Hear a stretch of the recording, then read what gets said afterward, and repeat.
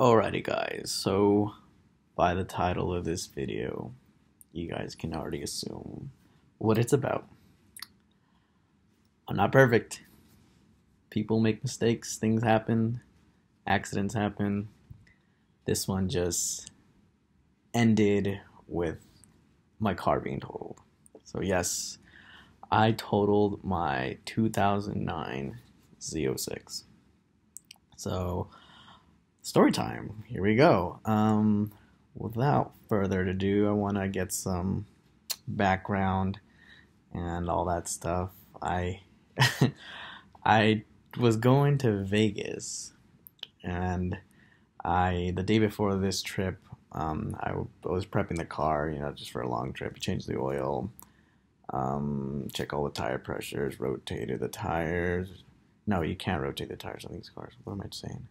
Um, yeah, so just pretty much changed oil, cleaned it, washed it, made it look good because I was trying to flex hard in Vegas, in the Las Vegas Strip.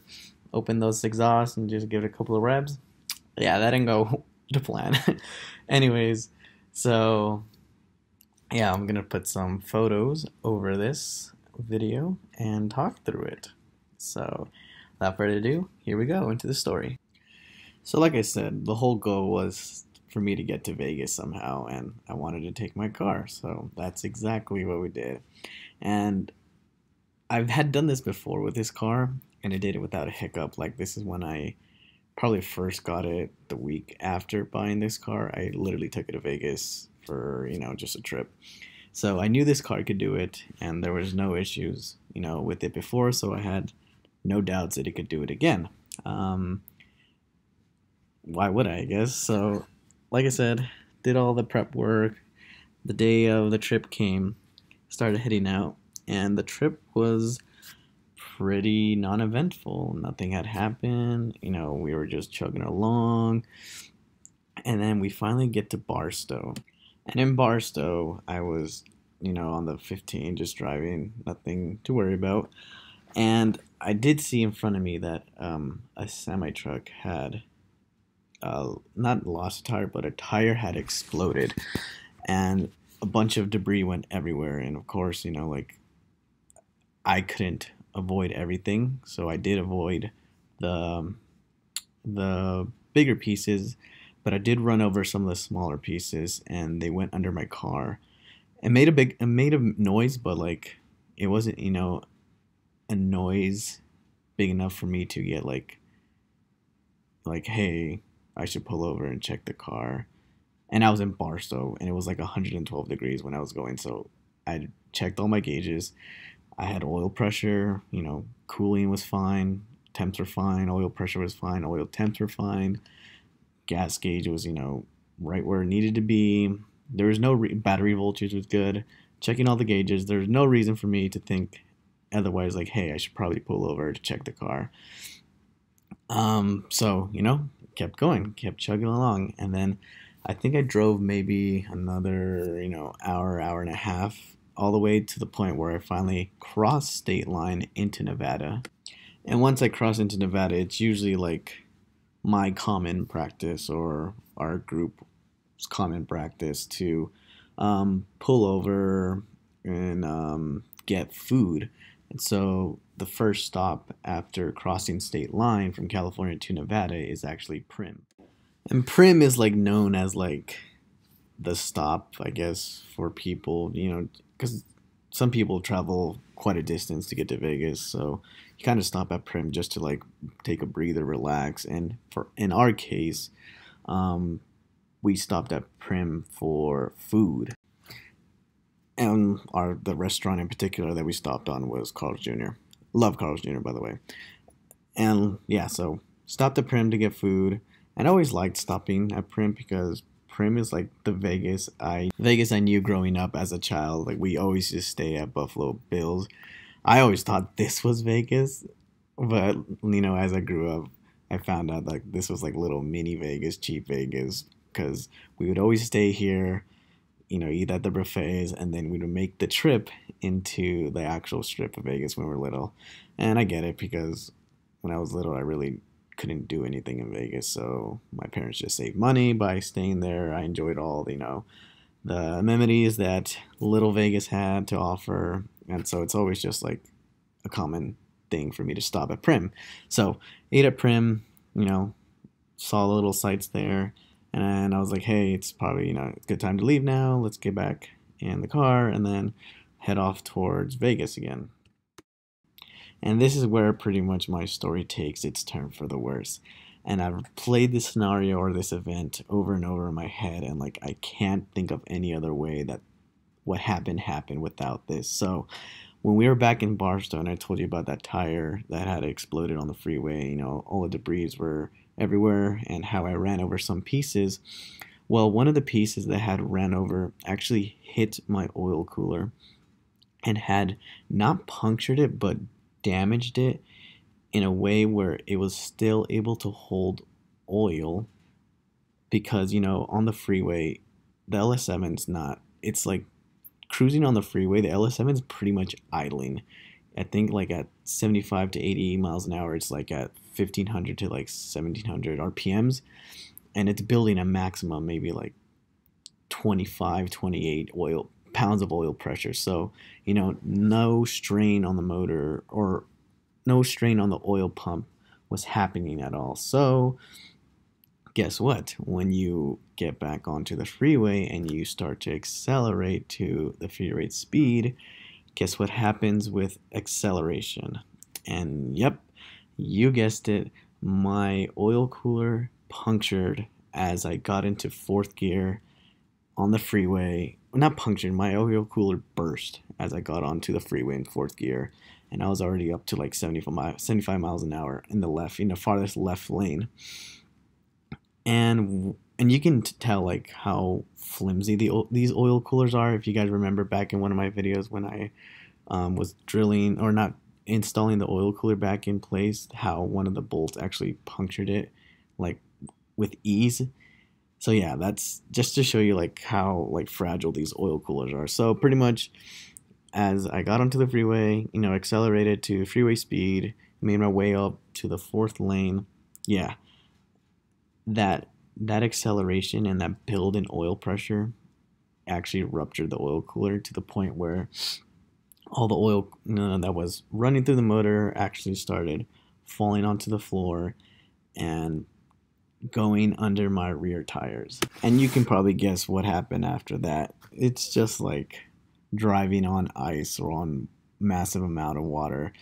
The rear end of the car started, dancing on me, and I was like, that's kind of weird. Like, it usually doesn't do this unless I'm on, the power or on throttle. So I was like, usually the correction for that is simple. Let off the gas. The wheels stop spinning, car straightens out. So I let off the gas, start holding the steering wheel straight, and the rear end is still dancing on me. And at this point, I'm like, dude, what is going on? And then next thing I know, the rear end just totally kicks out on me. We're going sideways, like at 75 miles an hour. I'm starting to go into the dirt. I just remember going into the dirt sideways, and then next thing I know, boom, hit the middle divider. Car that gets airborne, I think.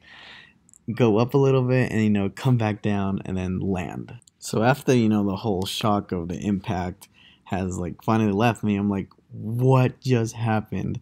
Like, this makes no sense. So I get out of the car, I'm like looking around, and like I can see like just parts of my car that have been like destroyed or like just ripped out from underneath, all over the freeway.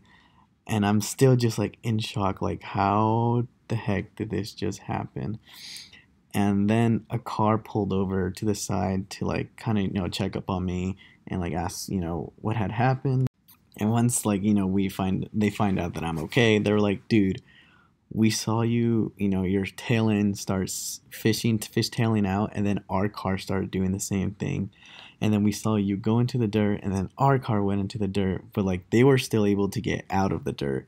And they said, we thought we were gonna crash exactly where you were gonna crash. And then they told me like, hey, I don't know, but like something's on the road back there. and they said like there's like either oil or water that's making people lose control. So I'm like, shoot. So when they said oil, I was like, hey, actually that makes a lot of sense, because like there's no reason for my car just to automatically lose control somehow while I was going straight, in a straight line at a, reasonable amount of speed with no steering wheel input.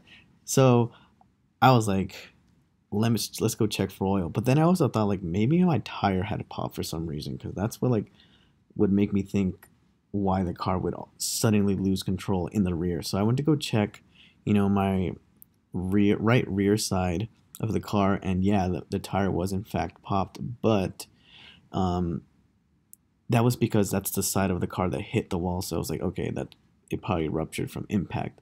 And then I kept walking around to the car, and then I get to the rear end of the car, and that's when it hit me. Yeah, and as you can see in this video, the rear end of my car was absolutely covered in oil. I'm like, what is all of this? So I started investigating and started following the oil trail, and it led to my front bumper slash hood. So popped the hood open, and I noticed that there was no oil cooler, and that all my oil cooler lines were like exposed. And I was like, shoot, all the oil that they were talking about came from me. And so I was the one dumping the oil. I was the one causing people to like semi lose control. I was the one who caused myself to lose control and throw myself into the wall. It was in fact my motor spilling all that oil. And I tell you what, man, shoot, these tires are brand new on these rims, and even brand new tires with like 99% thread are no chance to oil. Yeah, so that's what happened, and then the freaking police came, and the officer was super nice about the whole situation. He even let me stay in his CHP trooper, his SUV, as you can see in the photo here, because we didn't want to do all the talking outside. So I was in the back of a cop car for like a good hour and a half while we waited for the tow truck to come and pick it up.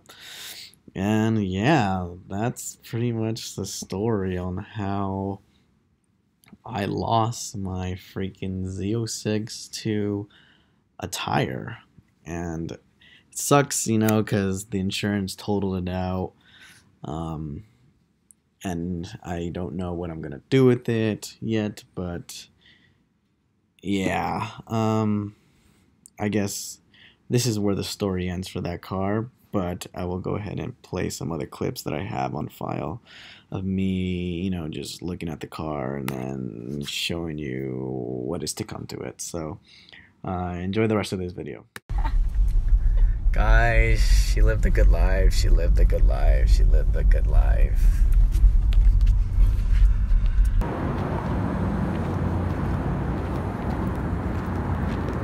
Honestly, guys, doesn't look that bad, but I am very scared to see what's underneath.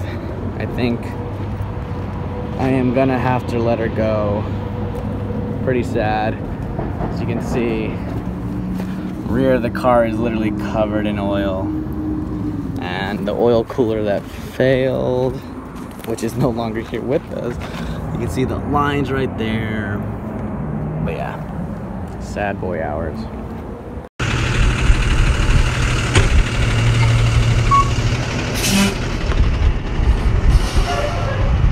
Well, boys, there she goes.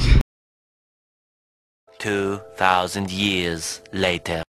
Alright, ladies and gents, it's been about 3 weeks since I've driven this car, or since the accident, I should say. Just a quick update. We're back at the old pad. DSM days were here. Yeah. Insurance totaled it out. They paid me already. Now I'm just, assessing the car, the damage. As you can see, it doesn't look bad at all. This is where the majority of it happened, on this side. Pretty much still all good here, all good there. Dude, this is very fixable. I just don't know if I'm gonna fix it. The only thing we saw for sure broken is this rear upper control arm. I don't know if we can see it.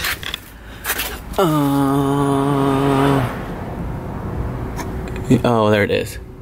Let's see if I can zoom in. There, right there, it's broken. So I think that's the only thing hindering this car from moving besides, you know, a rim and tire. I'm gonna try to turn it on. I have the pretty much serpentine belt disconnected to everything, so because I know our radiator is cracked, so I don't want any water flowing to that. And then we also lost our air filter. What else? I think that's it. Oh, but yeah, the main issue, should I say, before we can turn it on, is that we're gonna have to delete the oil cooler lines. So I have an oil cooler block off plate from ICT Billet. Pretty nice design, simple, 2 bolts, gasket, or O-ring, and the block off plate itself. We're gonna take those lines out, block it off, put some oil in because I know we lost quite a bit, and then fire up. Hopefully, you know, nothing other than that arises. Depending on the motor status is really gonna, you know, determine what I do with this car. But I think I am leaning towards selling it as is. I don't know, guys. All right, first things first, let's delete these oil cooler lines. Okay, guys, new day. I had to, you know, take off a day because I went to go charge the battery and the battery was completely dead, so I couldn't even recharge it. So I had to buy a new one. But that block off plate is in. I don't think you guys can see it because of the lack of light, but it's somewhere in there. I took out everything that is broken or that was damaged during the accident. Took off the serpentine belt, so none of the accessories will be going. Here's all the damage. We have radiator, condenser, radiator shroud, and then the air intake. Sorry about that. Other than that, camera died. Other than that, I think that was the only damage that I see, you know, besides the bumper and the rear control arm. I believe all this stuff was the only thing that was stopping us from starting the car, aside from the battery. I hope nothing is gonna run that's gonna puke out fluid. Here are the oil cooler lines right there, trash. I did loop the trans cooler line right there, you can see it, because I believe that's gonna start pumping once the motor's on. But other than that, I don't think anything else was damaged that holds fluids. Put some more oil in it, and I think we are ready for startup. Just gotta hook up the battery and then we'll go from there. Alright guys, so pull the fuel pump fuse, cranked it over about like 20 times to get some oil pressure buildup, put the fuse back in. Now we're gonna go ahead and see if we can crank over. I mean, like, in theory, I don't see why it wouldn't turn on, because nothing happened, you know, engine wise, or knock on wood, nothing happened engine wise. So, oh boy, this is scary. Let's try this. We got power. Let's see, what kind of lights do we got on? Never lift, of course, yeah.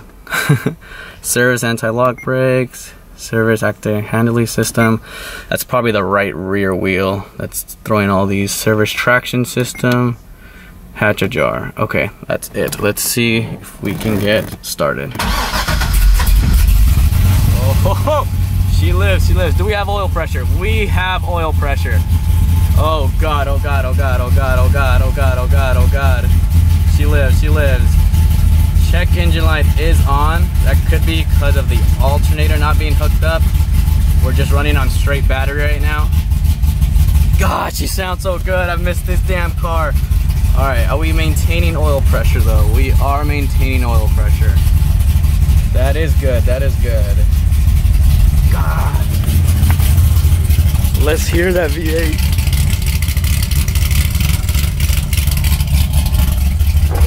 Alright, let's check the motor out, check the motor out. Any weird noises, any weird noises? I am not hearing any weird noises. Typical LS7 noises. Are we spewing anything?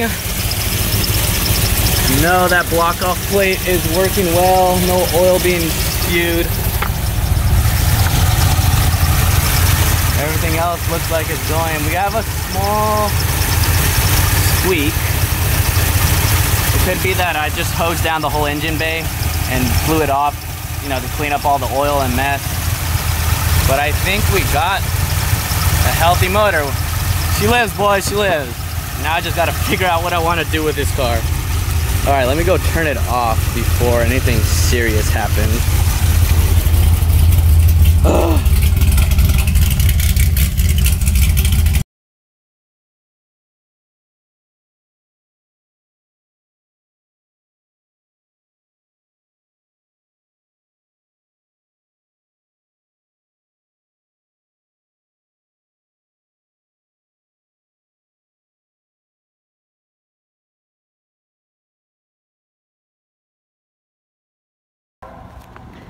Alrighty, boys, there she goes.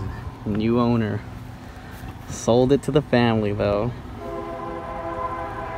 So it's all good. We'll still be seeing this. There goes the vet the last time. She'll be taken care of. You know what that means, though? New projects coming ahead.